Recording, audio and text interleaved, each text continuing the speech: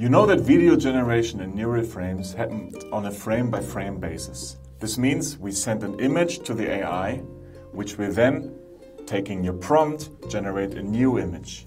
The strength is a magnitude for how much time the neural network will spend on each image, meaning how much time it will take to refine the image that it puts out. Meaning a high strength will lead to more processing time, i.e. a slower rendering speed.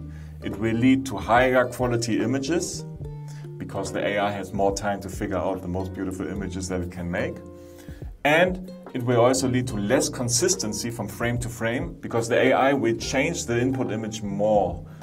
In contrast to that, a lower strength means the AI will leave the input images a little bit more untouched, meaning it will lead to a faster rendering speed, it will lead to more consistency, but the image quality will be a little bit reduced because the AI is adding noise in every inference step to the image, and this noise is hard to get out of there.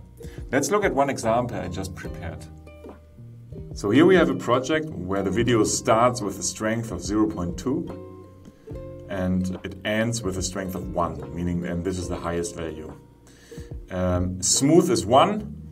Edge echo is 0, tile echo is 0. We will come to the echoes and smooth in the next videos.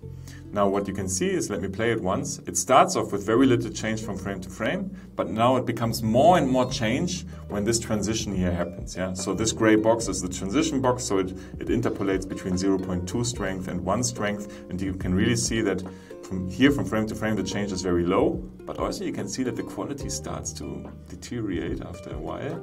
And now it becomes just more change and more change, up to a point where each frame is a completely new frame. Okay, so strength 1 means it basically ignores the input image and just generates a new one. So it will lead to this very beautiful images, but also a lot of change from frame to frame.